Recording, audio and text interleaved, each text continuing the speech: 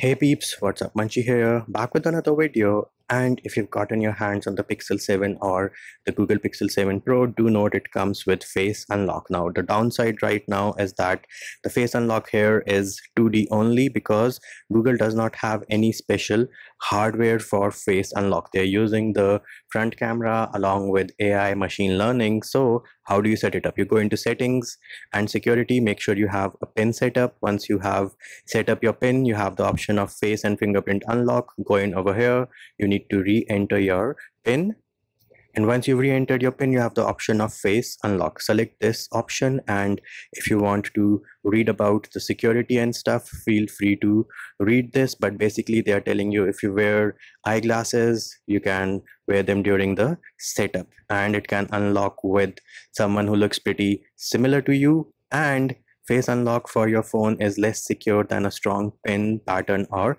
password. And here is a brief description of what it does. Let us select I agree. Now it tells us what you need to do. So we need to set it up. And if you have limited vision or head motion, then you have the option of selecting that as well. But all you need to do next is select start. So as you can see, it is now telling me to put my face in the circle.